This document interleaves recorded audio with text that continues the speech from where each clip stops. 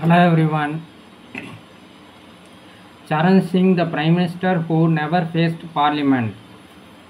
In a brazen show of opportunism, Charan Singh negotiated with his erstwhile bitter enemy Indira Gandhi to get support for a government led by him.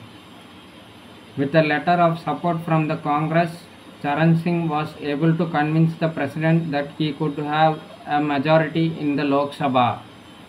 He was sworn in as a Prime Minister towards the end of July, subject to proving the confidence of the House. So he gave the Prime Minister speech from the rampart of the Red Fort on Independence Day but never got to face the Parliament. Just a day before the confidence vote, Indira Gandhi withdrew her support to his government. Charan Singh had not accepted Indira Gandhi's demand that the special court set up to prosecute her be disbanded. Charan Singh had no option but to resign. The president explored other options of government formation but none was feasible.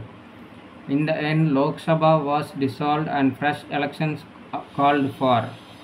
Charan Singh remained caretaker Prime Minister till elections could take place. Like, share and subscribe to support the channel. Thank you. Bye.